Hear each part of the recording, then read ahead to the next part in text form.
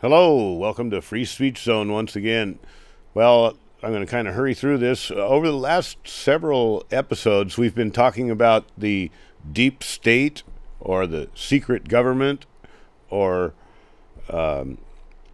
national security state. And I've been exposing the myth of American exceptionalism as far as our behavior militaristically is concerned, and showing that, yes, it is possible that American leaders could do that to their people concerning 9/11. We started out talking about the one that Kennedy thwarted, the Northwoods proposal that was signed off by the chiefs of staff, and only President Kennedy made it not happen, all the way up through the Gulf of Tonkin resolution to start us in Vietnam. And then I showed you last week the USS Liberty, and how Israel and the United States conspired to kill lots of Americans without any hesitation to try to get America into the Middle Eastern War there in 1967. They wanted to bring nukes in so that we'd wipe out Iraq and Egypt, do the dirty work for Israel. I said before that Israel actually did 9/11. Well, yeah, they were part of it, but so were maybe 5 or more different agencies, including the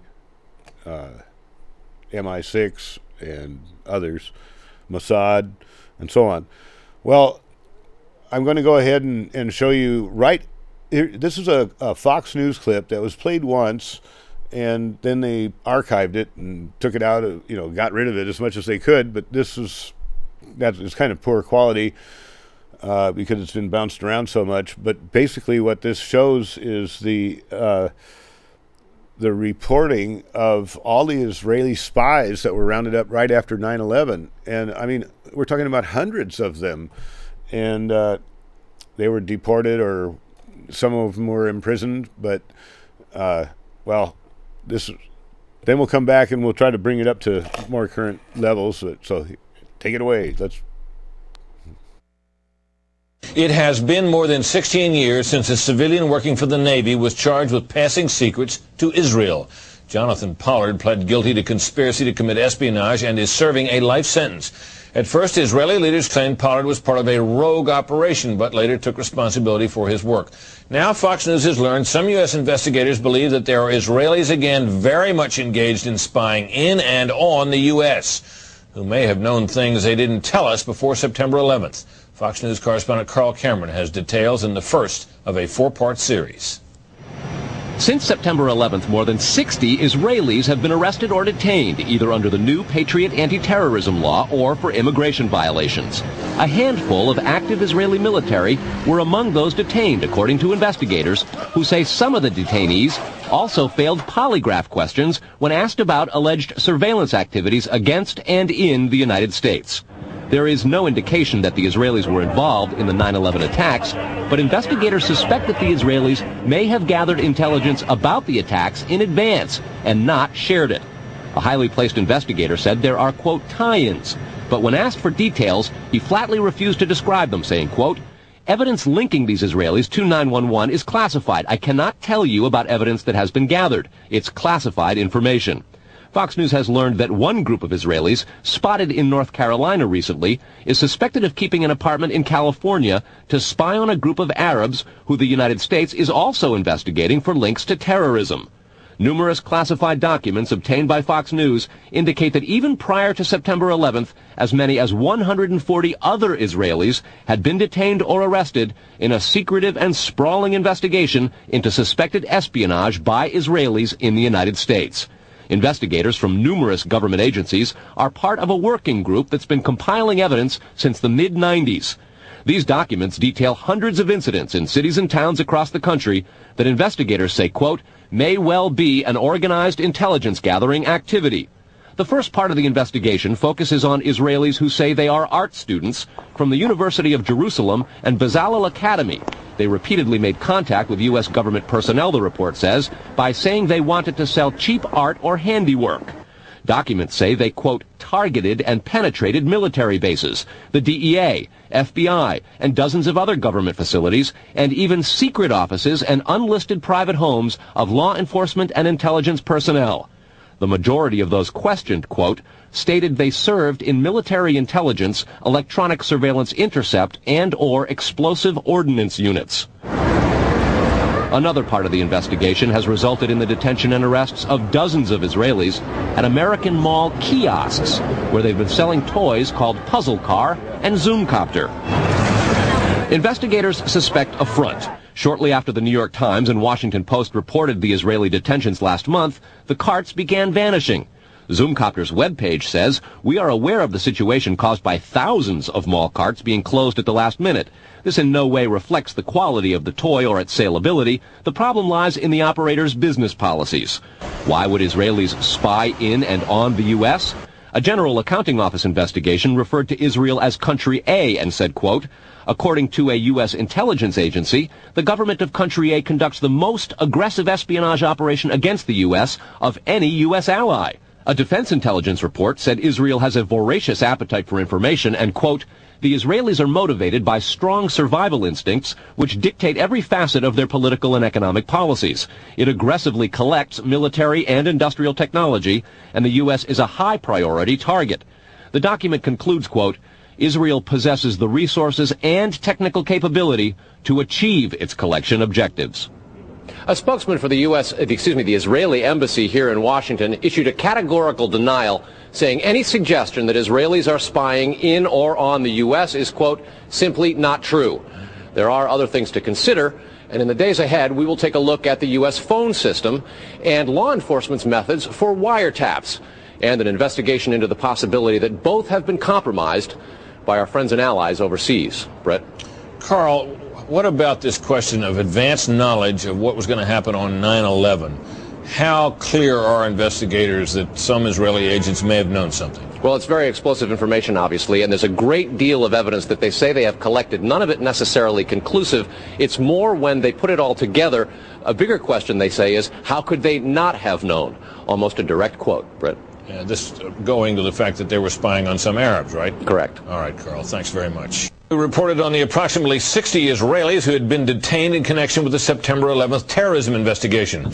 Carl Cameron reported that U.S. investigators suspect that some of these Israelis were spying on Arabs in this country and may have turned up information on the planned terrorist attacks back in September that was not passed on.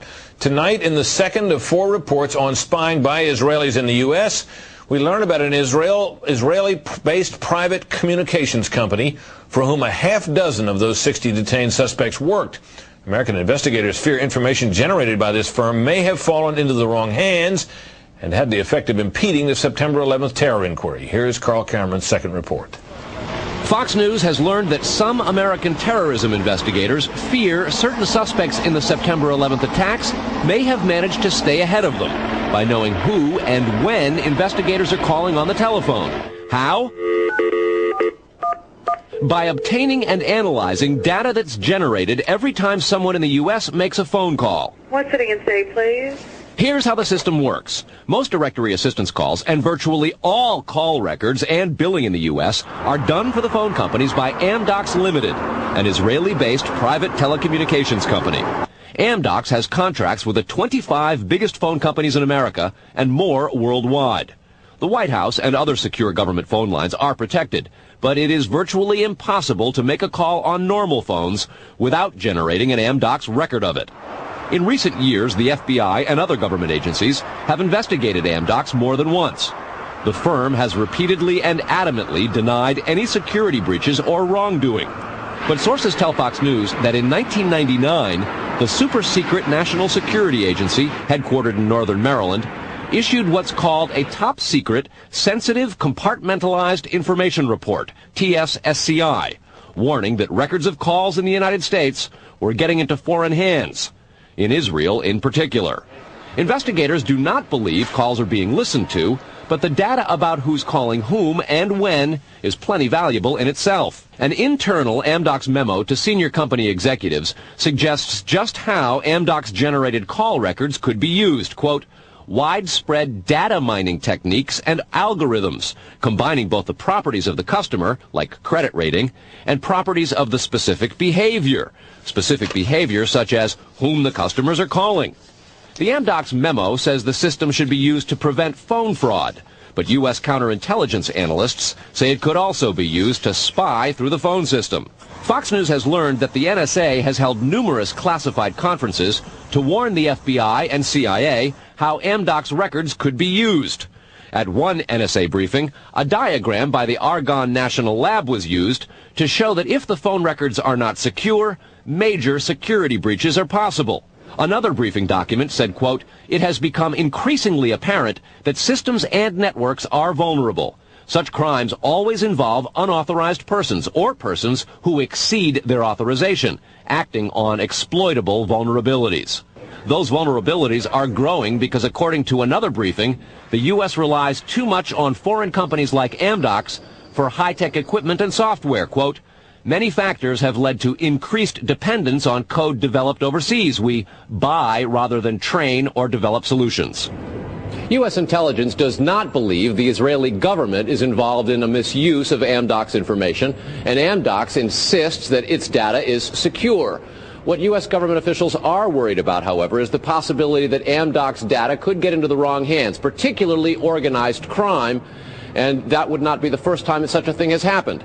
Fox News has documents of a 1997 drug trafficking case in Los Angeles in which telephone information, the types that Amdocs collects, was used to, quote, "completely compromise the communications of the FBI, the Secret Service, the DEA, and the LAPD." And we'll have that and a lot more in the days ahead, Brett. Carl, I want to take you back to your report last night on those 60 people who were Israelis who were detained in the anti-terror investigation, and the suspicion that some investigators have that they may have picked up information on the 9/11 attacks ahead of time, not passed it on.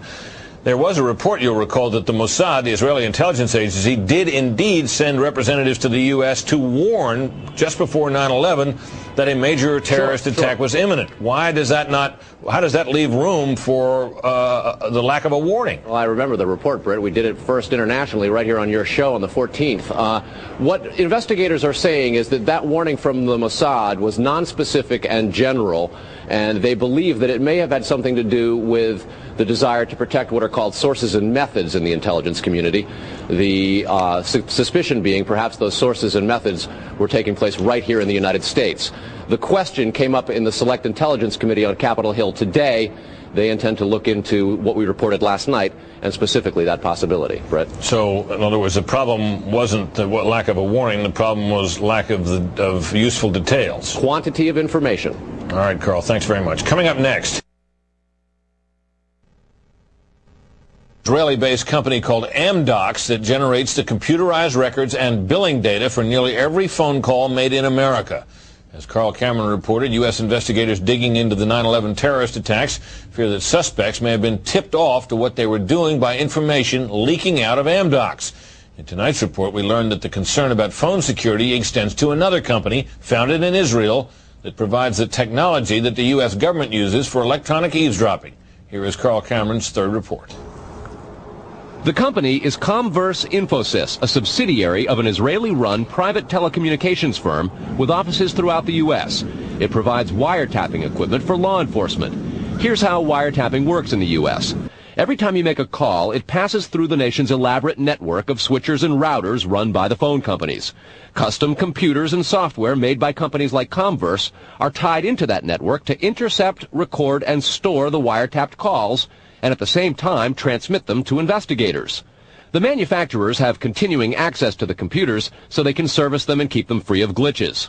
This process was authorized by the 1994 Communications Assistance for Law Enforcement Act, or CALEA. Senior government officials have now told Fox News that while CALEA made wiretapping easier, it has led to a system that is seriously vulnerable to compromise and may have undermined the whole wiretapping system. Indeed, Fox News has learned that Attorney General John Ashcroft and FBI Director Robert Mueller were both warned October 18th in a hand-delivered letter from 15 local, state, and federal law enforcement officials who complained that, quote, law enforcement's current electronic surveillance capabilities are less effective today than they were at the time CALEA was enacted. Converse insists the equipment it installs is secure. But the complaint about this system is that the wiretap computer programs made by Converse have, in effect, a back door through which wiretaps themselves can be intercepted by unauthorized parties. Adding to the suspicions is the fact that in Israel, Converse works closely with the Israeli government and under special programs gets reimbursed for up to 50% of its research and development costs by the Israeli Ministry of Industry and Trade. But investigators within the DEA, INS, and FBI have all told Fox News that to pursue or even suggest Israeli spying through Converse is considered career suicide. And sources say that while various FBI inquiries into Converse have been conducted over the years, they've been halted before the actual equipment has ever been thoroughly tested for leaks. A 1999 FCC document indicates several government agencies expressed deep concerns that too many unauthorized, non-law enforcement personnel can access the wiretap system. And the FBI's own nondescript office in Chantilly, Virginia, that actually oversees the Kalia wiretapping program, is among the most agitated about the threat. But there is a bitter turf war internally at FBI. It is the FBI's office in Quantico, Virginia, that has jurisdiction over awarding contracts and buying intercept equipment. And for years, they've thrown much of the business to Converse. A handful of former U.S. law enforcement officials involved in awarding Converse government contracts over the years now work for the company. Numerous sources say some of those individuals were asked to leave government service under what knowledgeable sources call troublesome circumstances that remain under administrative review within the Justice Department. And what troubles investigators most, particularly in New York in the counterterrorism investigation of the World Trade Center attack, is that on a number of cases, suspects that they had sought to wiretap and surveil immediately changed their telecommunications processes. They started acting much differently as soon as those supposedly secret wiretaps went into place. Brett? Carl, is there any reason to suspect in this instance that the Israeli government is involved?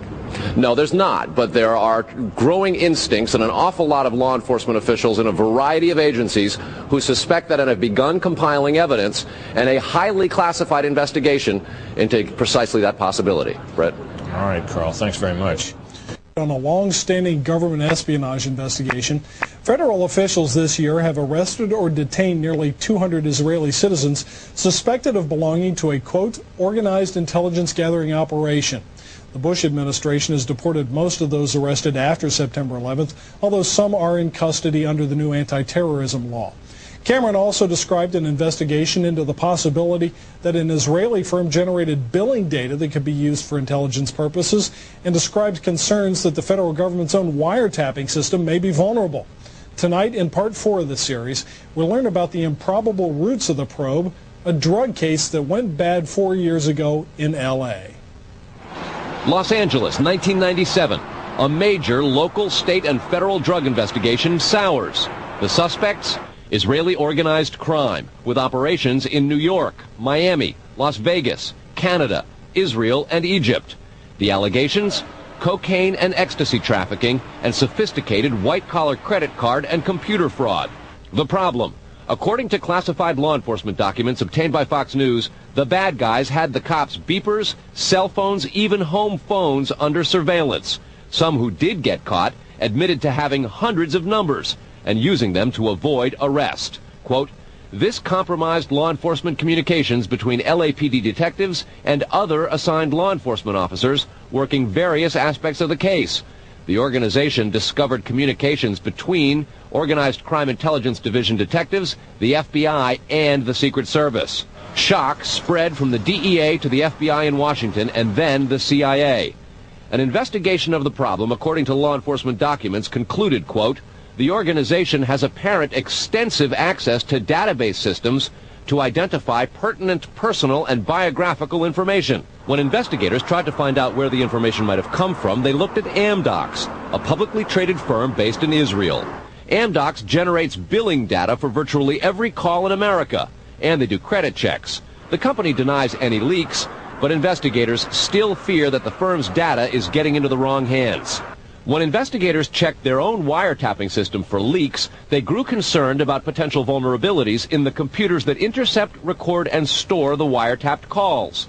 A main contractor is Converse Infosys, which works closely with the Israeli government and under a special grant program is reimbursed for up to 50% of its research and development costs by Israel's Ministry of Industry and Trade.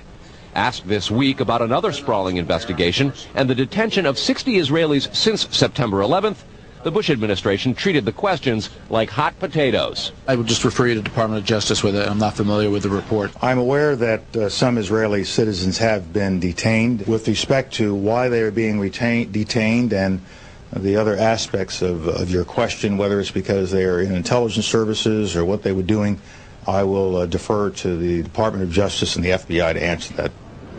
Beyond the 60 apprehended or detained and many deported since September 11th, another group of 140 Israeli individuals have been arrested and detained in this year in what government documents describe as, quote, an organized intelligence gathering operation designed to, quote, penetrate government facilities.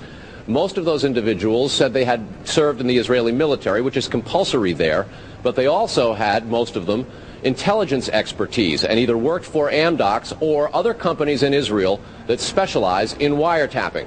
Earlier this week, the Israeli embassy here in Washington denied any spying against or in the United States. Tony?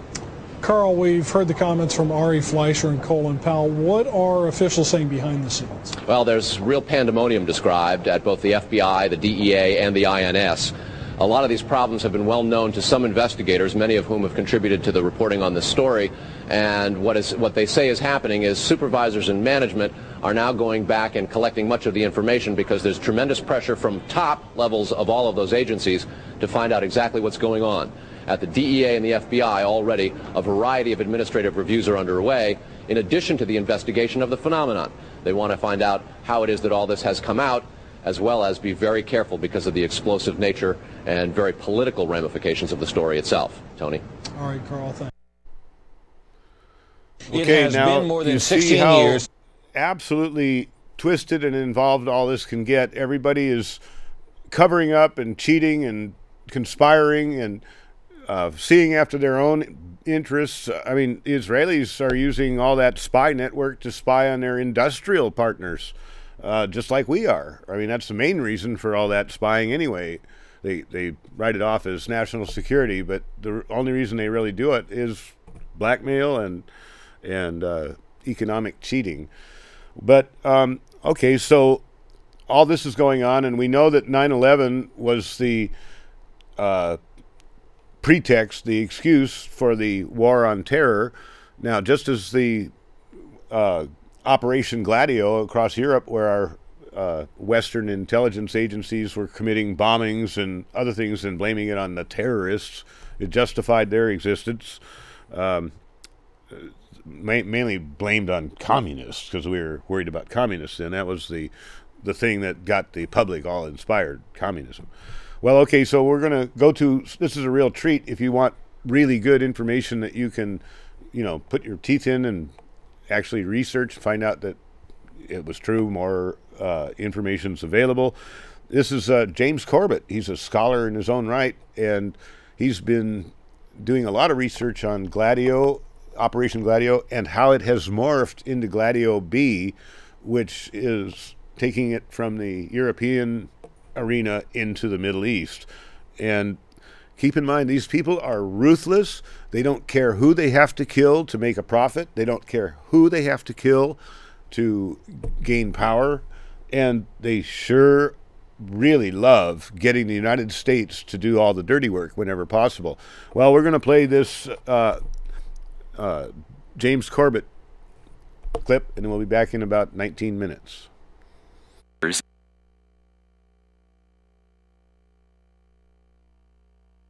In car crashes that mysteriously resembled the Sisterlook crash itself. And according to at least one FBI whistleblower, Sisterlook marks the beginning of a transition from the original Gladio operations using ultranationalist operatives to a Gladio Plan B involving Islamic terrorism as the conduit for the strategy of tension. The whistleblower in question is Sibel Edmonds, hired by the FBI to work as a translator in the Washington field office in the wake of 9/11. She worked with agents around the United States, helping to translate intercepted communications in a number of counterintelligence cases, including Agent Joel Roberts in the Chicago field office, whose targets included Abdullah Chatli and some of his Gladio associates. While there, one of the translators she was working with, Jan Dickerson, who had worked for both the American Turkish Council and the Assembly of Turkish-American Associations, organizations that the FBI publicly confirmed were targets of FBI counterintelligence operations.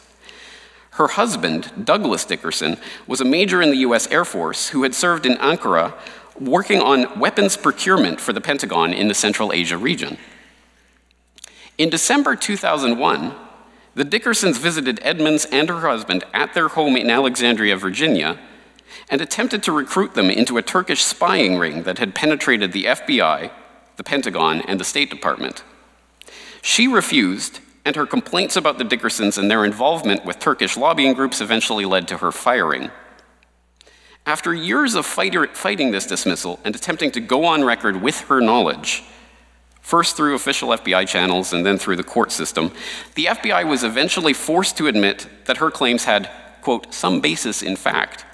A judgment later bolstered by a Department of Justice Inspector General report that concluded, quote, many of Edmonds' core allegations relating to the co-workers were supported by either documentary evidence or witnesses other than Edmonds. And noting that, quote, the evidence clearly corroborated Edmonds' allegations, unquote, about Jan Dickerson's work problems. Despite all of this, a little-known evidentiary rule known as the state secrets privilege was invoked by the Justice Department to remove her First Amendment rights and prevent her from going on record about many of the specifics of her case. This led to her being labeled, quote, the most gagged person in American history by the American Civil Liberties Union. Edmonds paints the story of the FBI's counterintelligence operations against a Gladio network that had contacts and operatives in the United States, but protection from powerful Washington players, like some of those on the board of the US-Azerbaijan Chamber of Commerce and similar organizations.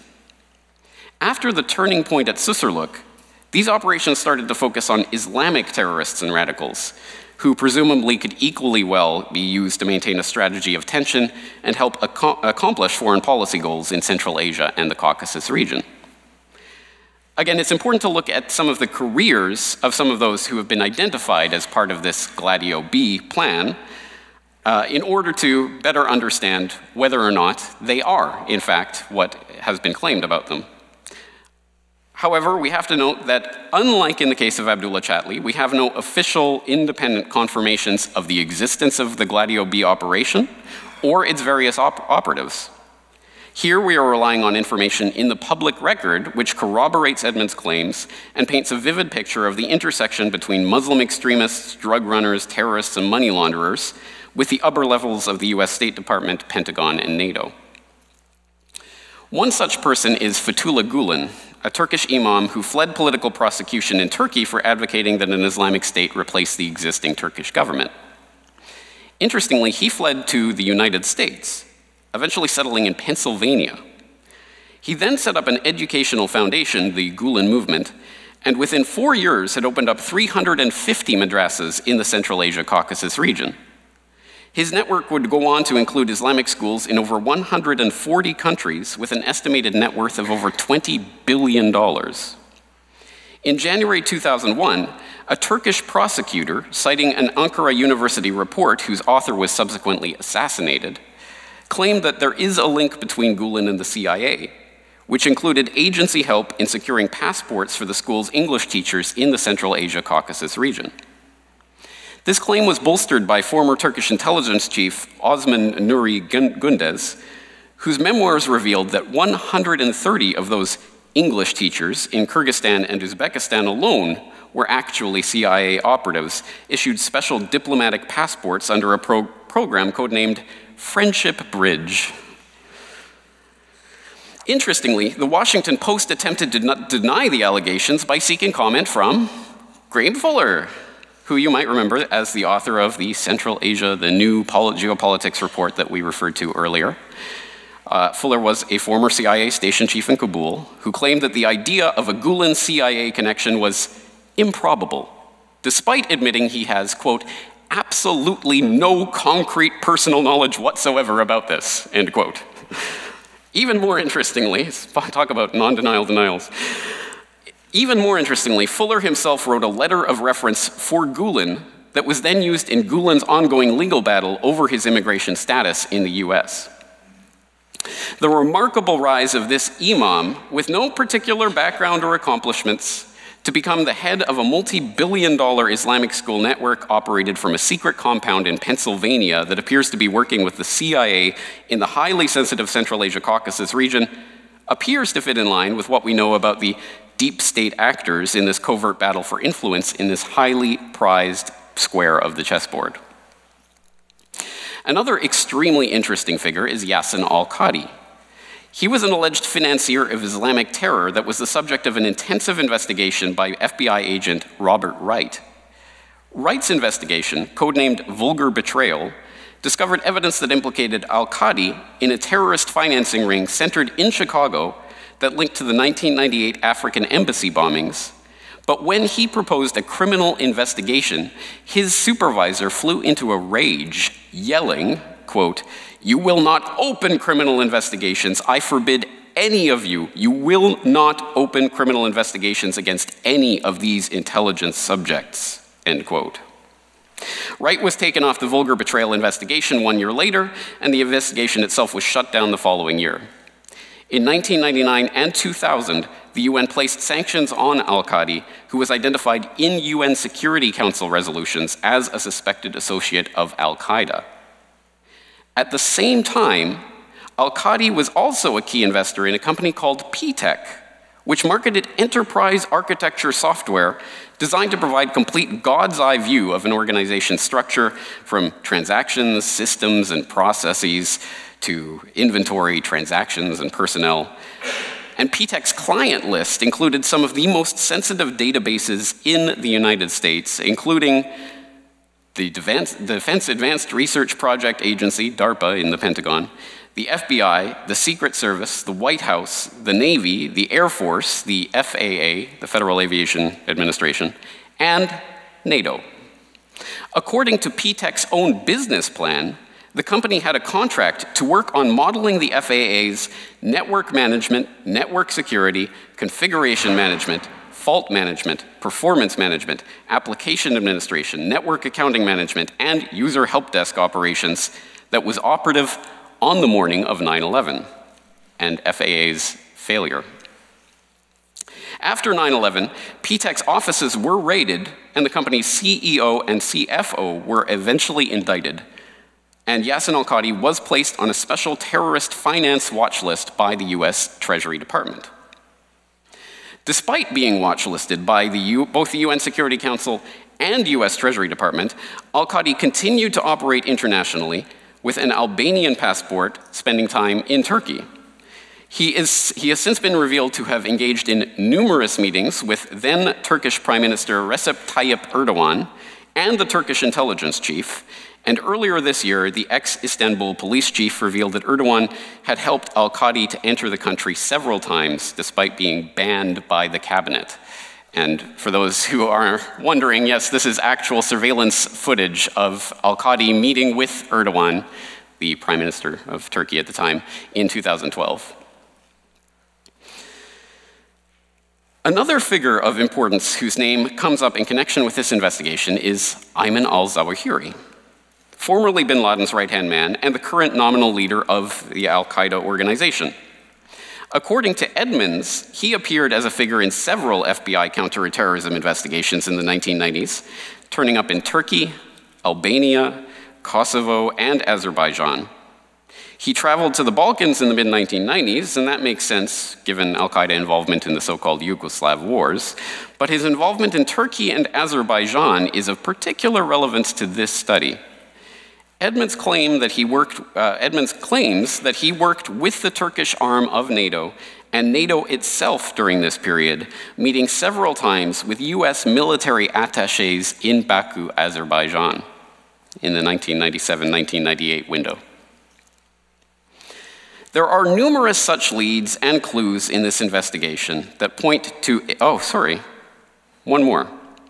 Other tantalizing connections present themselves in figures like Hussein Bibasin, known as Europe's Pablo Escobar, for his heroin operations smuggling heroin to the UK.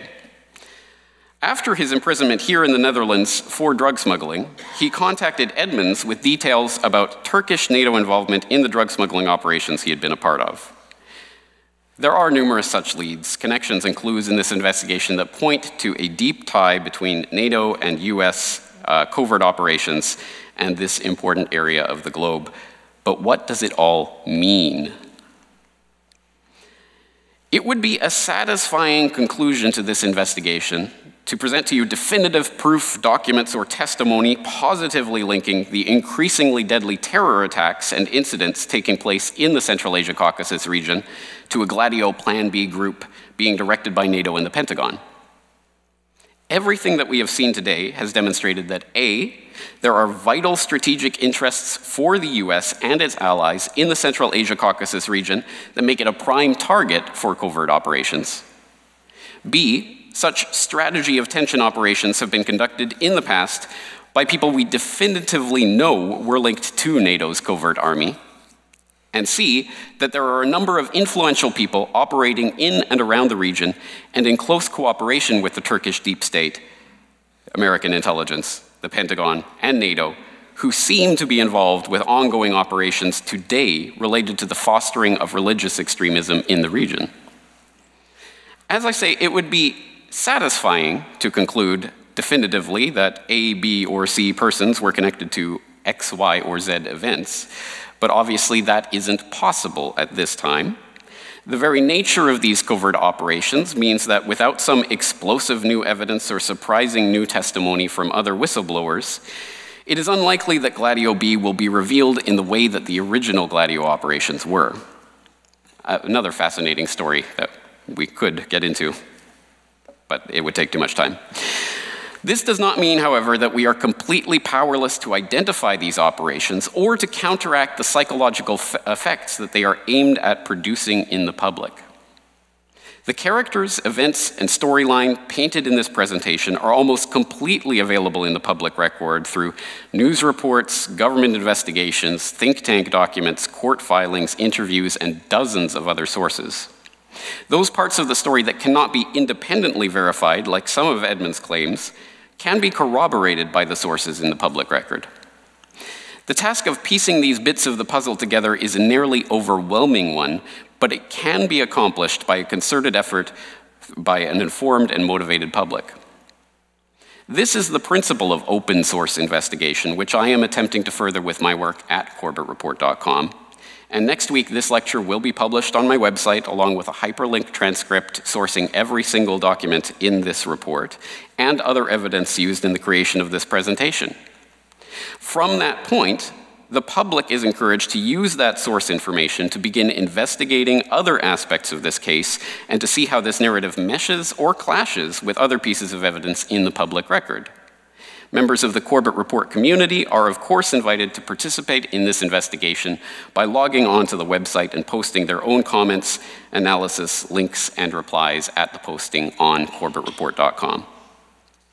This task is critical because in the quest to control the resources of the Central Asia Caucasus region, a strategy of tension is being employed. We see a nearly daily parade of terror attacks in the North Caucasus region on Russia's doorstep and in the new Silk Road area of Chinese interest. Just this month, the head of the Collective Security Treaty Organization, often seen as a counterbalance organization to NATO, claimed that instability in the region was being deliberately fostered by the West, citing a disproportionate increase in US embassy staff and influx of Western-backed NGOs into the region. Quote, "The West crudely interferes in the internal affairs of other governments, trying to manipulate public opinion, economically and financially affecting the government and population," he said. If this is indeed the case, then one of the key ways to counteract this effect is to simply retain our skepticism when it comes to spectacular terror attacks in the region. With an increased awareness of covert operations, false flag attacks, and other acknowledged instruments of terror in the strategy of tension, we thereby disarm the effectiveness of these tools. The psychological manipulation that these geopolitical machinations rely on is only possible if the public is kept in fear and ignorance, and the answer to that can only be understanding and openness. And with that, I thank you for your time and attention during this very detailed lecture, and I look forward to your questions. Thank you very much. Okay, remember, go to James Corbett. It's the CorbettReport.com. Great thing. So anyway, hey, but by the way, you guys can relax. If there's ever an emergency, you can be comforted with the knowledge that I will be working hand in hand with FEMA and Homeland Security as part of the Amateur Radio Emergency Services. And this is the book that they put out, the Public Service Handbook. And here's the Field Resources Manual for the Amateur Radio Emergency Services. So there's lots of stuff going on. You can be on the inside and on the outside at the same time. Okay, we're going to move right along because we just don't have enough time. We're going to go straight to a video from Russia Today, and this is the latest thing that just happened over torture. Obama was supposed to end torture.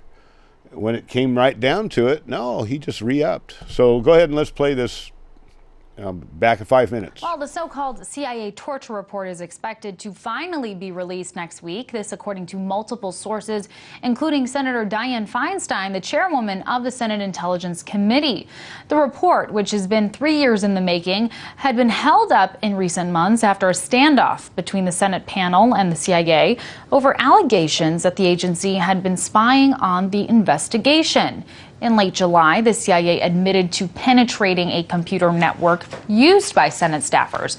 The report had also been caught in limbo between the administration and the Senate as they battled over what would be released and how it would be defined.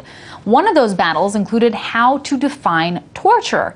Even though it was the expected premise of the report, we're now learning the executive summary will be completely absent of that terminology. To discuss the very latest, I was joined earlier by former CIA analyst Ray McGovern. I first asked him what he thinks led them to author an entire report on torture without using the word torture. Well, it's cowardice, rank cowardice. Torture is very clearly defined in U.S. law and in international law to which we're a part. We prefer to talk about enhanced interrogation techniques, and most people don't realize that that is a direct, literal translation of verschärfte Vernehmung, enhanced interrogation techniques, right out of the Gestapo manual, and I have a copy of that manual at home. So, and a lot of the techniques were the same too. Now, I will say that there is some good that comes out of this. I'm recollecting that on the day that George Bush decided to reveal that these enhanced interrogation techniques, he called them an alternative set of procedures, were very effective and all that. 3 hours before he got up before the White House, General John Kimmons got up before the Pentagon and said, and I quote, "No good information has ever come from abusive interrogation techniques. History shows that, and the empirical evidence of the last 5 years also demonstrates that." He's talking 2006, -5, when it started, when we invaded Afghanistan. Now, that's a professional, okay? So no good intelligence is ever going to come from torture. So one might ask, well, hello, why would they do it? And I have a novel explanation that no one has adduced yet. Good intelligence can't come from torture techniques, but if you want bad intelligence, I got to tell you, torture works like a charm. So if you want to prove that Al-Qaeda was in very close with Saddam Hussein, man, if we can't get people to confess to that, send them to the Egyptians, which is exactly what happened. Al-Libi, he confessed. The President of the United States used that the week before the vote, whether to allow the U.S. to invade Iraq. It works like a charm. So if you want bad information, torture really works, whatever you call it. What's so strange is that we actually heard President Obama himself, address this activity as torture. I want to take a listen to that thought very quickly. Even before I came into office, I was very clear that in the immediate aftermath of 9/11, we did some things that were wrong. We did a whole lot of things that were right, but we tortured some folks. Do you think changing the terminology in this report could have an impact on the way people actually perceive the information and perceive what these officials were signing off on? Well, I think that that's not likely. I think the American people have been given given the belief that torture resulted in accurate information. TV, all these shows and books and so forth.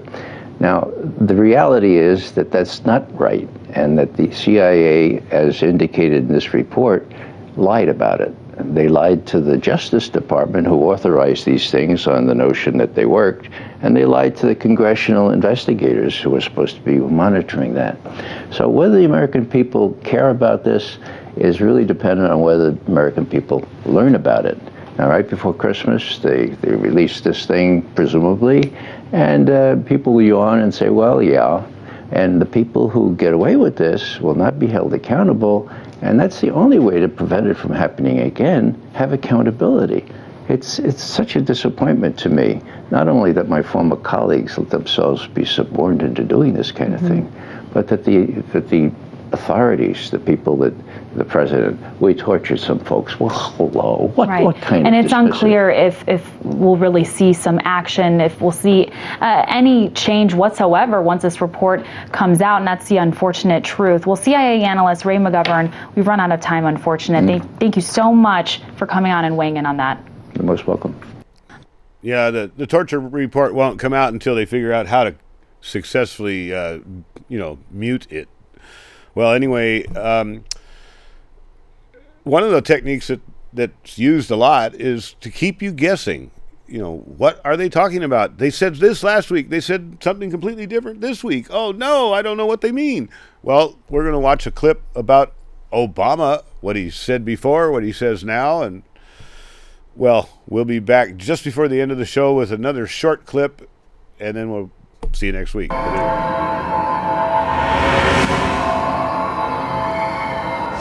Believe me, the idea of doing things on my own is very tempting. This notion that somehow I can just change the laws unilaterally is just not true. We are doing everything we can administratively. There are laws on the books that I have to enforce. There's been a great disservice done to the cause of getting the DREAM Act passed and getting comprehensive immigration passed by perpetrating the notion that somehow by myself, I can go and do these things. It's just not true. We live in a democracy. You have to pass bills through the legislature, and then I can sign it. And if all the attention is focused away from the legislative process, then that is going to lead to a constant dead end. These last few years, we've seen an unacceptable abuse of power, having a president whose priority is expanding his own power. Any guess on who said that, Mr. Speaker? It was Senator Barack Obama. Here's another one. No law can give Congress a backbone if it refuses to stand up as a co-equal branch. The Constitution made it. Senator Barack Obama. What do we do with a president who can basically change what Congress passed by attaching a letter saying, I don't agree with this part or that part? Senator Barack Obama. What if the whole purpose of government was to negate freedom? What if freedom was a myth? What if the Constitution meant nothing to the government? What if everything the government has or owns or controls has been stolen? So wherever and whenever I can go ahead and help families like yours, I've got the legal authority to do it, I'm going to do it. On the subject of immigration later today, we'll have a press conference with some members who are urging the president to act, to use his executive authority to improve the situation.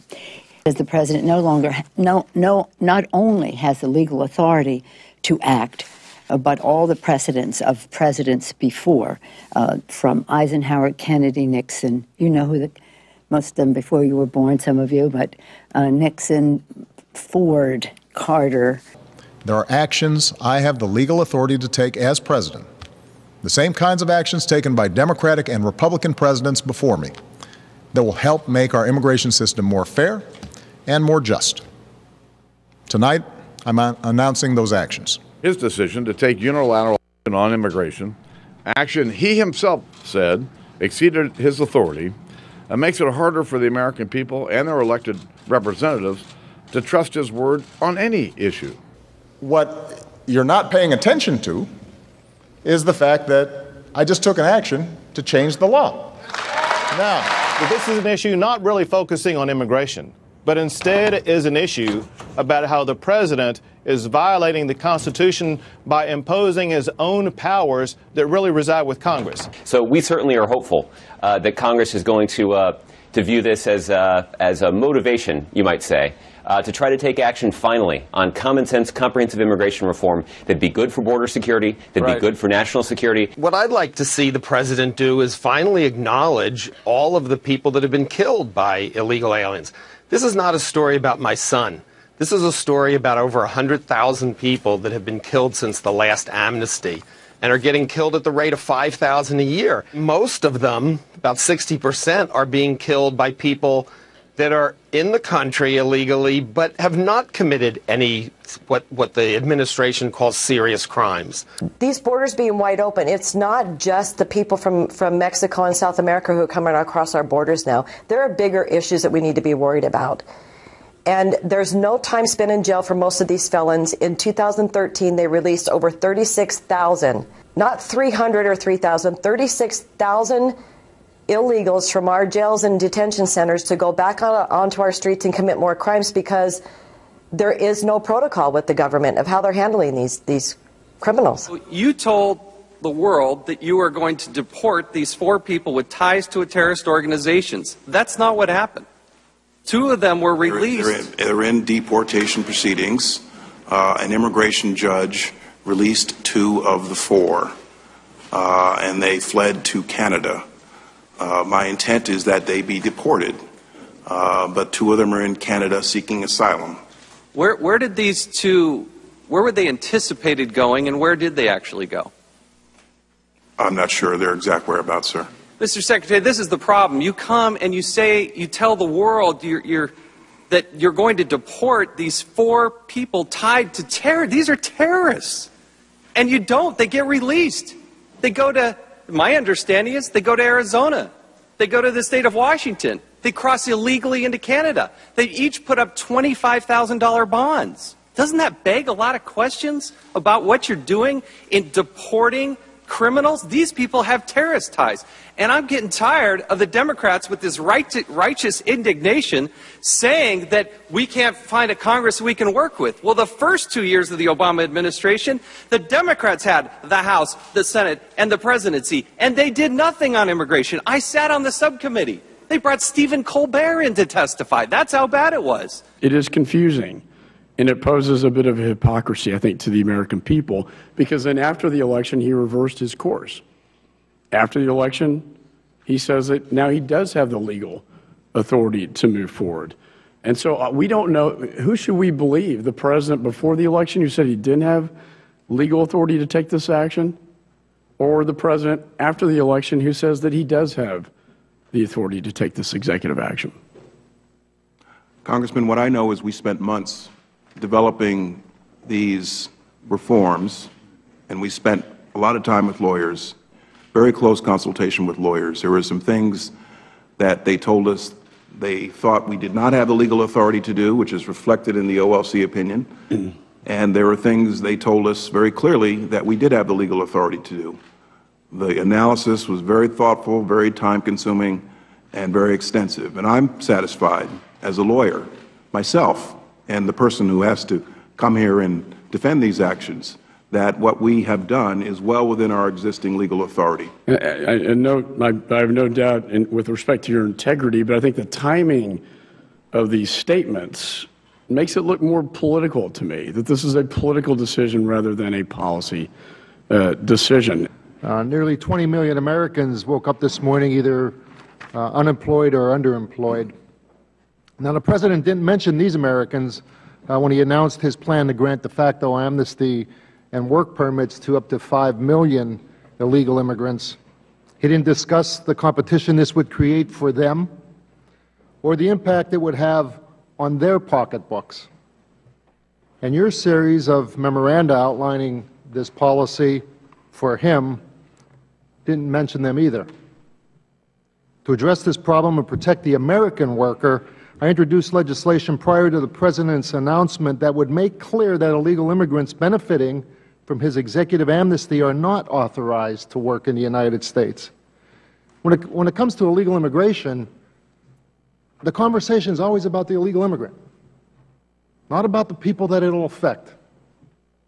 And you see, Mr. Secretary, I don't think it's fair, especially around the holidays, to put illegal immigrants ahead of the American worker. Secretary Johnson, the President keeps saying that his executive action will boost the economy. So tell me, how will adding at least 5 million new competitors to the workforce make it easier for the unemployed Americans to find a job? Congressman, the fact is, as I'm sure you know, that we have lots of undocumented in this country working off the books. And if that's not apparent, then I suggest you spend some time in a restaurant here in the Washington, D.C. area to see it for yourself. What we want to do is encourage those people to get on the books, and I will provide them a work authorization so that they may legally continue in the But how does that make it easier for the American worker? We keep talking about the illegal immigrant. Here we go again, talking about the illegal immigrant and how we can make it easier for them. How does this help the American worker who can't find work and can't provide for his family? Who's fighting for them? My question for you, Mr. Secretary, is what do you say to someone who believes the President took action to change the law? We did not change the law. We acted within the law. Can you play the clip? This is from November 25th. This is the President in Nevada talking about this. What you're not paying attention to is the fact that I just took an action to change the law. So you say he didn't change the law, but the President says he changed the law. We acted within existing law. We acted within our existing legal authority. Listen, I've been a lawyer 30 years. Somebody plays me an 8-word excerpt from a broader speech, I know to be suspicious. Okay? At one point he said, I just took action to change the law. Did the President misspeak in a moment of sort of passion to try to calm the crowd, or does he fundamentally, and do you fundamentally believe that he has taken action to change the law? I think he was speaking colloquially. What you're not paying attention to is the fact that I just took an action to change the law.